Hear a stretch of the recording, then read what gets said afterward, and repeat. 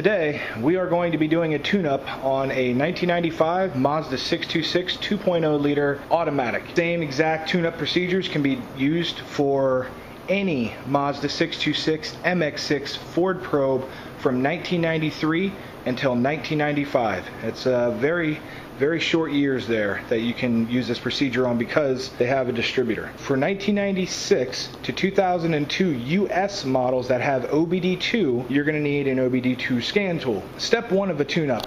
Watch my throttle position sensor diagnostic video. Whenever you take your car in for a tune-up, they're going to check the throttle position sensor just to make sure that is in tune and that is in time. They're going to check your closed throttle position value and your open throttle position value. For all you guys that have OBD2, that have your stupid, really easy scan tools that don't have to take 20 minutes to adjust it, you can look at a little graph that tells you your TPS value. And really easy. Step number 2, figure out how to get your car in diagnostic mode. I'm not going to go over how to get your car in diagnostic mode. That I'm leaving that up to you to figure out how to get your car into diagnostic mode. The same time that you would get error codes that spit out on your OBD1 vehicle is the same exact time that you're in diagnostic mode when you want to set your timing. Don't worry if this thing starts blinking out error codes at you. That doesn't matter. What we want to be is in diagnostic mode, not for the purpose of this, but for the purpose of timing.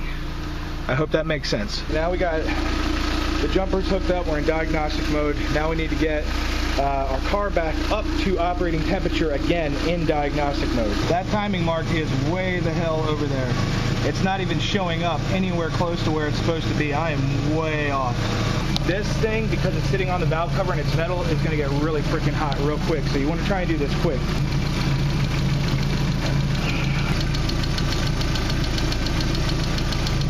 I have the distributor loosened so I can advance.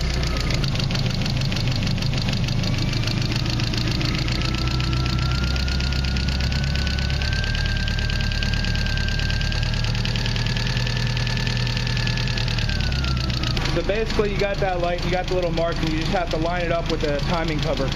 But I can't do that with you in the way. There's just not enough room for both of us to see down in there. I'm sorry. So here's a basic diagram that I drew that shows the timing setup. This part here is on your timing cover. It is molded plastic into the timing cover. Your timing marks are part of your timing cover. And my timing covers were warped. And that's a common problem on the 626. So if your timing covers are warped, this might not provide you with an accurate reading, especially if those bolts holding in your timing cover have shifted to the left or right. I mean, it's going to completely screw up your marks. So make sure that your timing covers are good. And that's one of the reasons why I did the whole water pump and timing belt, was just to put on new timing covers. And if I was going to put on new timing covers, I might as well do the water pump and timing belt while I did it. So obviously here you have your alternator belt and your power steering belt. And this part right here is your crankshaft pulley. In the very middle of that crankshaft pulley, between your alternator belt and your power steering belt, is going to be your timing mark. That's the little white notch that I painted in the timing belt video. And if you haven't watched the timing belt video, go watch that, part 2 of the timing belt water pump replacement video. The point here is to use your distributor adjustment to get this mark to line up 10 degrees before top dead center. This is top dead center. This is not where you want your timing mark to be. You want it to be 10 degrees before top dead center. Problem that I'm having is that my mark is way the hell over here. No matter how much I adjust that distributor, I cannot get that mark to line up probably more than about right there. 6 to 8 degrees off. 6 to 8 degrees off means that my distributor is not correctly stabbed. The bolt is probably going to be right in the middle there. And you can adjust that to either advance or retard the timing. When you adjust that, that is what is going to make this mark move up and down in the middle there. And I hope that helps you in some way to see how this process, this tune-up process, takes place. And since I have an issue with my distributor alignment, I actually will get to show you how to do that. I forgot to hit record, but start the car, run the car, pull your fuel pump relay, and let the car stall. Second step, turn your steering wheel all the way to the right, because we're going to need access to that crankshaft bolt. And this way, we can get a breaker bar in here without having to raise up the car. Why do it if you don't have to? We have to figure out when we're on top dead center. And we're going to do that by spinning the crankshaft pulley, looking for signs of compression in here. Now, there are many different ways that you can look for signs of compression on your number 1 cylinder. Old school funk uses a Schrader valve on a hose attached to a balloon, and when the balloon inflates, that's when you know that you're on the compression stroke. See, another method, you could probably use a compression gauge itself. I'm going to show you how to stab a distributor. Actually, it's probably a win-win for both of us. That's your rotor, and these are your firing contacts. This is the ignition wire for cylinder 1. You look on the back of that cap, that's the firing point for cylinder 1. So my original mark, which was right about here, I think was way too far forward. I've remarked it up here with a marker, and as you can see, that contact point and that firing point, so what I did was I followed that and then I made a mark right there like that, and the difference in that mark is probably about an inch over. So I think that's one tooth off, one tooth too far. So my old mark was over here, so you can see how far off that was. Alright, so let's go reinstall this and stabby. I hope that's right. We'll find out. Once it comes time to time the engine, we'll find out.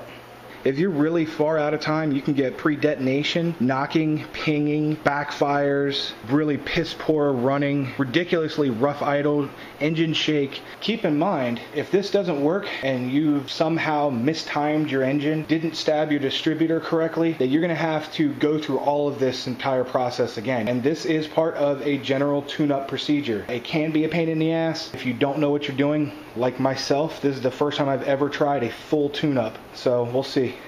Don't forget to put your fuel pump relay back in. Okay, well, I obviously did not get this set correct. I thought that should have been it. That should have been dead on. Apparently it's not. Pointed at that dot, not the big dot, but the small dot beside it. That rotor is pointing way over here, not on my line. And I'm not sure why that is. Make sure that's lined up there just right. Now I'm going to go ahead and put another mark on here. I'm going to label this one T because I know that one is top dead center. I'm not sure what that's going to be for, but we'll see if it actually needs to be on this tooth or that tooth, because this distance represents one tooth, and from here, this is where I originally had it, that was another tooth, so I could have been 2 teeth off. So we'll figure it out. Little by little, we'll figure it out. Well, I guess we'll go with that.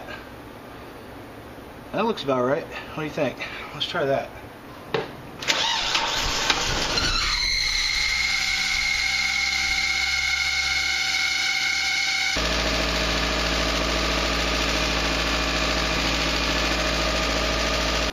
I'm going to say about 20 degrees before top dead center. 20. I'm way off. Dial it in somehow. Okay, we're going to try this again, except this time I'm going to put the engine in diagnostic mode. See if that changes the timing any.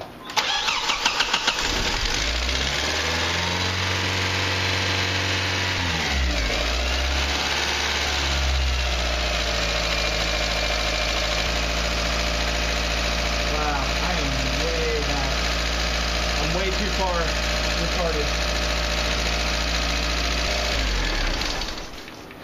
So I am probably, base time, I am probably about 30 degrees before top dead center. Way too far. So what I need to do is adjust my distributor, and sure enough, that distributor is way off. Unfortunately, I could not show the entire process. It just took way too long, and I was going back and forth between the air adjust screw, the distributor, and the timing light, and it was like this little dance, and I had to go back in the car and look at the idle speed, and you just can't, there is just no way that I can film that. It's an adjustment procedure. It is a fine-tuning that if you decide to try and do this yourself, I can leave you with some very good tips that will allow you to do this correctly. Number one, make sure that that bolt is halfway on that distributor. If this bolt is too far up or too far down, it is positioned incorrectly. Your distributor should be positioned exactly in the middle. If your distributor adjustment bolt is not directly in the middle of that slide, that means that your distributor rotor is not pointing on the correct tooth. It means it's either going to be one tooth over on this side or one tooth over on this side, and you have to figure out exactly where it should be. Tip number 2. Now I know all of you 1998 to 2002 owners are saying, but I don't have a distributor. So what do? It's actually so much easier for you. You don't have to do any of this crap. The only thing that you have to do when you do your timing is make sure that those 2 timing marks are lined up on your cam gears. If those 2 marks are lined up, that's all you have to do. The ECU takes place of the distributor here. It's all electronic in the 1998 to 2002. The ECU compensates. If your mechanical timing is correct, the 1998 to 2002 Mazda 626 ECU takes care of the rest. It uses the coil pack and the crank sensor, so make sure your crank sensor is good. And on my car, the crank sensor is actually built into the distributor. That's why it's so important for the 93 to 95 guys to have the distributor aligned correctly, because the crank sensor is inside of that sucker. We don't have a crank sensor behind the pulley. we got a crank sensor in there. So for you 98 to 2002 guys, make sure your crank sensor is good. Make sure your cam sensor is good. Your cam sensor will be right here on your valve cover. The same thing for Proteges. You have a cam sensor right there as well. Make sure that's good. Now for my base idle speed, as long as you're in diagnostic mode, you can come over to the air adjust screw and you can adjust that screw using a screwdriver. You can take that idle speed up or you can take the idle speed down. If you cannot get your idle speed within a certain proximity, the ECU cannot compensate enough to get your idle speed correct once you take your car out of diagnostic mode. Once your car is out of diagnostic mode, the ECU will automatically compensate and set your RPMs to the correct level. If it cannot compensate enough, that's when you have idle issues. That could be due to a variety of factors, including vacuum leaks, valve timing, burnt valves, dirty MAF sensor, bad engine coolant temperature sensor. There's a whole wide variety of issues, and you'll have to track those issues down. If it does not set your idle speed at the correct speed, once you exit diagnostic mode, it means you have a problem here somewhere still that you have to figure out. So I hope that helps, and I'm sorry I could not record it. I really wanted to. There were so many different changes that I had to make that there's just no way I could film it, and I really obviously I really wanted to be able to film that and show everyone how to do it. I guess it's just one of those things that you have to learn for yourself, and that's where experience comes in. Well, I got it. It took me a while. With the IAC connected, my base idle speed was 1500. Put that shorting bar back in, it dropped it from 1500 down to about 750, 800. So the IAC is doing its job well. The timing was perfect. For the first time in my life, when I took off in first gear, spun the tires, all because of timing. Also, my fans are working correctly again. So if your timing is messed up at all, your fans might not kick on. They might kick on, but they're going to kick on late. I know that's kind of odd. It has nothing to do with the coolant temperature sensor. Late fans kicking on have to do with bad timing. Why? I have no idea. You go figure it out. My fans were kicking on at about 5 minutes afterwards, and everything was really slow, and I was overheating a little bit. Now my fans are kicking on perfect, timing perfect. My car is working again. It's running great. It's running perfect. Just absolutely mwah. My initial base idle speed was about 1250, and I was like, why is my base idle so freaking high? As soon as I put that shorting bar in, sure enough, everything dropped right back down to exactly where it's supposed to be. It takes a little bit for the ECU to relearn. I did disconnect the battery during the process, reset the ECU. My ECU is relearning how to be normal again. It's doing a fantastic job because the timing is correct. The timing is dead on correct. Mechanical timing, ignition timing, for the first time, I think I have correct timing. I think my rotor was off one tooth the entire time, and that's what was causing a whole bunch of my issues. Everything is just freaking right. Well, except for the OD blinking on and off. But yes, okay, I'm using the automatic ECU still in my manual transmission. All right, get over the blinking light. Just ignore it. I need a sticker to put on that thing. I can't show the timing. There's just no room to get in there with that timing light so that you can see the marks. There's just no room. I'm sorry. And I don't want to risk having my camera fall down on those belts trying to film that and have it get all blah, blah, blah, blah, like a blender. No, I value my camera too much. I'm sorry, I'm not going to take that risk. Yeah, it took me a while. It probably took me a couple hours to get right. I'm not a mechanic, but I do have determination, and determination won the day. This is awesome. For my car, today is a banner day. That is freaking awesome. So you know what I'm going to do now? I'm going to go out driving and enjoy my car. I'm going to be driving around town. If you live in the same town as me, look out your window. You might see me just driving by. 8 years later, I've got my car working again. It works great. The whole moral of this story was that distributor, being one tooth off, had too much advanced timing. The timing was off. Yes, the ECU could compensate for that timing if you full tilted that distributor, but the point was it's not supposed to run like that. It's not going to run as efficient. So at low idles, the engine shakes. Freaking shakes horribly. I've got my car back. It was just bad timing the entire time. The whole, yes, I still had burnt intake valve that I had to get taken care of. Had a little bit of head work done.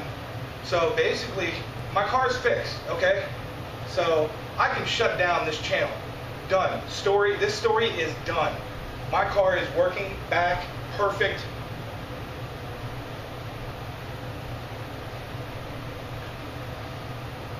I can turn this channel off now. I don't care. Obviously, that's not going to happen.